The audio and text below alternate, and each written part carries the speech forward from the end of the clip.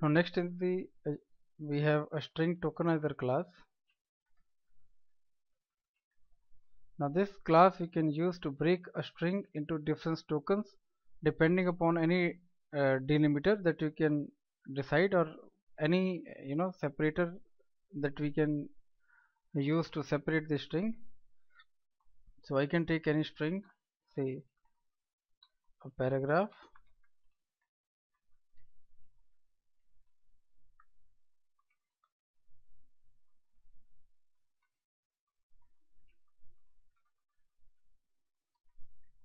so this is a paragraph. What I'm doing trying to do is I'll take up a word, separate the words of this paragraph and try to print them one word in one line.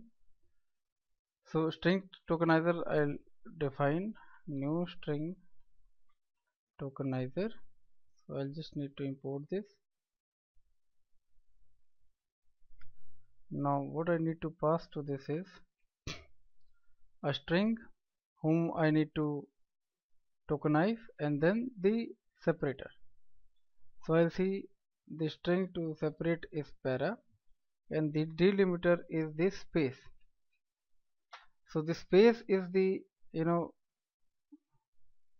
the factor with which it will separate the string. So we'll get, it will take out this, then is, then a paragraph. So wherever it finds a space, it will pick the string off and it will make that equal to a token. So for string tokenizer, space is the limiter that tells it that this is the point where you need to pick up the token. So it has a loop of has more elements or has more tokens. So till the time it has more tokens, we can continue the loop, and in every loop we can take out a token. We can say st dot next token and we can print this token.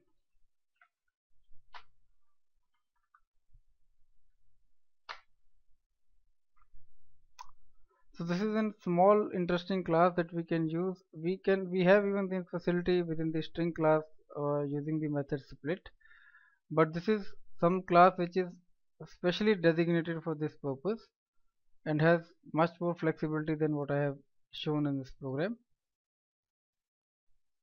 So this is what it has done. It has broken the string into various tokens, and how we decide that what is one token is the limiter that we give to this constructor. So we have said that this space is what decides where next token ends. So according to that, it has broken the string into various tokens and has solved the purpose of taking out all the words from this string. So this is class string tokenizer, and this completes our tutorial on string.